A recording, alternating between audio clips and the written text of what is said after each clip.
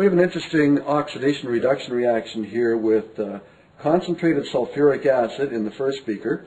And I'm going to pour some ethyl alcohol onto the sulfuric acid. The sulfuric acid is denser than the alcohol, and the alcohol will tend to float on top of the acid and create two layers.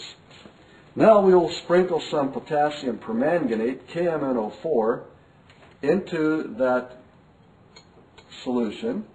And if I can scatter those around a bit, it'll work a little better, and an oxidation-reduction reaction will begin. In this reaction, the sulfuric acid reacts with the potassium permanganate and the ethyl alcohol, oxidizing the ethyl alcohol.